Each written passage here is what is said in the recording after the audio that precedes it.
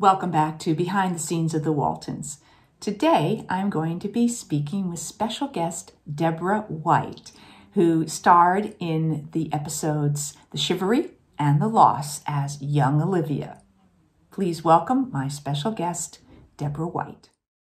I just want to welcome you. This is Debbie White. And do you go by Deb, Debbie, or Deborah? Well, professionally, it's Deborah White, yeah. But you can call me Deb, Debbie, whatever. But hey, the you. professional name is Deborah White, or Deborah White type. Well,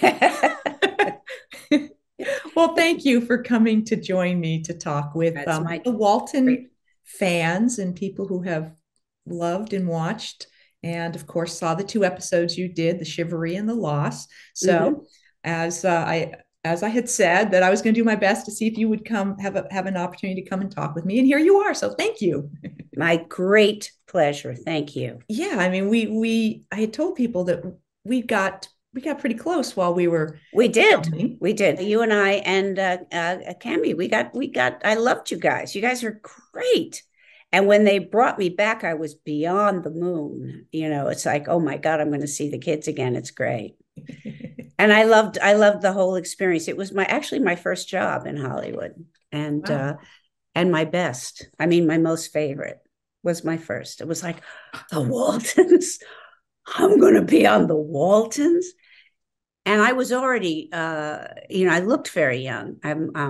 Was always looked very young. I don't mind saying I'm in my 70s now, but because 70s aren't so bad, I'll tell you, they're not bad. You get to not give a damn about a lot of stuff. And I've had a couple of careers happily. But I was 30 something when I did the Waltons. I mean, I was already an adult, even though I was playing somebody much younger.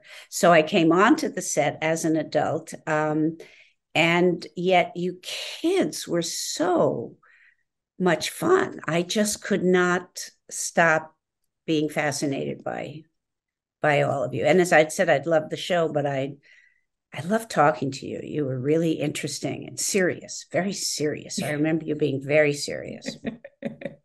True. Yeah. Yeah. Well, as a teenager, I think I was still at the point of so wanting people to treat me as an adult. And I was just on that cusp of not quite. I wasn't 18 yet. I wasn't 21 yet. And I felt like being in an adult world, I always felt that push to be treated like an adult, to be respected as an adult. And I think that that played into a lot of it. I agree with you. And the fact that I was an adult and I was playing so young kind of made it like I could play with you, and still be an adult at the same time, and could talk to you as an adult, because you had a lot of adult in you. You had a lot of grown up in you. You were not a silly child by any means. No. I think we grow up fast in the industry. And I guess so. From a very early age. So yeah. Can I tell you about my first day there? Absolutely. Do you want anything like that? Please. Okay. Wherever we go is good. Okay. Well, first of all, the fact that I booked the Waltons out of the box was beyond me. And it was a really lovely part. And I got to play with everybody in the show. And I knew I'd watched every episode. And I remembered going to the set. And this, of course, the set was behind the parking lot at Warner Brothers. So you would park in the parking lot, and then you would make a left and you'd go through these trees, and there was Walton's Mountain. It was just there. And I think it was one of the Hollywood Hills in the back was actually Walton's Mountain. But there was the exterior right there.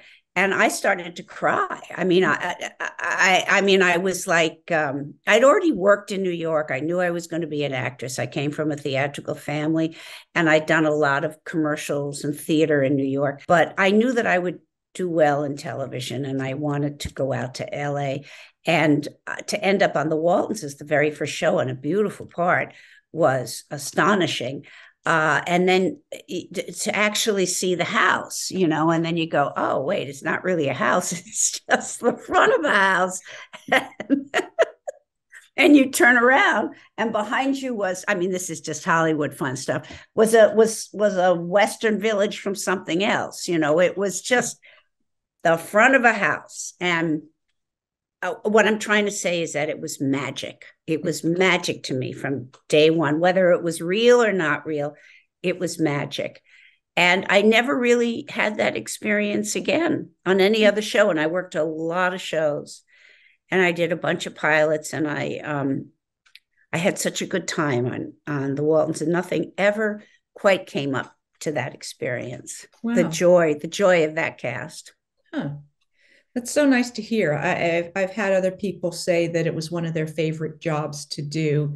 I know we always tried to make people feel welcome and comfortable, and I know that we had a very our relationship together was also good, that I think that helped. So there wasn't conflict amongst the cast, and these people don't speak to each other. And we were like family. There were times I wasn't speaking to some of them, but the next week it was fine. You made up like family. Yeah. And the director, I forget who directed the episode, but he was lovely.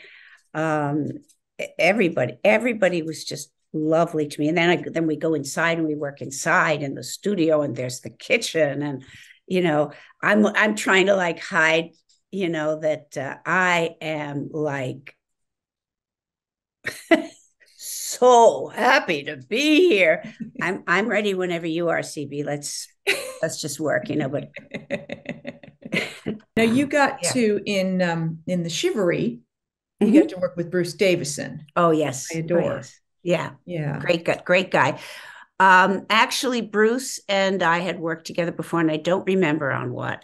And Richard and I had worked together before because he and I had both understudied a Broadway show that lasted one night. Oh, guess you didn't get to go on. No. Nope. But we were both so serious and so good that we would rehearse. We rehearsed. We knew all our lines. We were ready to go on, and the show closed. I understudied Bernadette Peters, and he understudied Don Scardino, who actually also ended up being a really good director. Wonderful actor and a good director. Yeah. It's funny how things just like, change. Yeah. Mm-hmm. Well, then I just recently watched both of your episodes because I knew we were going to be talking. Oh, how sweet. And it always brings back wonderful memories when I watch the episodes, and particularly, watching you and remembering, that, and then feeling, it's like, how did we kind of lose contact with each other? I know. Those are the odd things. Life just sort of happens, and You guys made me laugh a lot. I have a very personal story to tell. I don't know if I should have never actually told anyone, but I might as well tell you and the rest of the world at this point. So by the time I did the second episode, I was divorcing my husband, and he was not a good person to be married to. And we had a fight one night, and Ellen actually lived up the block from me in West Hollywood. I was on Vista Grande, and she was someplace, she was within walking distance, and I would, we'd wave at each other, whatever. But I walked over to her house in tears, because, in my craziness at that moment, she was grandma, and I was going to grandma, and I was, really only going to Ellen's house. And she was wonderful to me. She was wonderful. She beckoned me in, and we sat down, and she, asked me what was wrong. And I said, I hate my husband. I'm going to leave. He's the most awful person, and she listened to me. And was an actress that had been on the show a few times. And she didn't go into the granny role because that wasn't really her, but it was her, but she was so much more than that. We were just woman to woman for about an hour. We sat, and she talked me down off the wall. Wow. And I went home. And then I divorced my husband.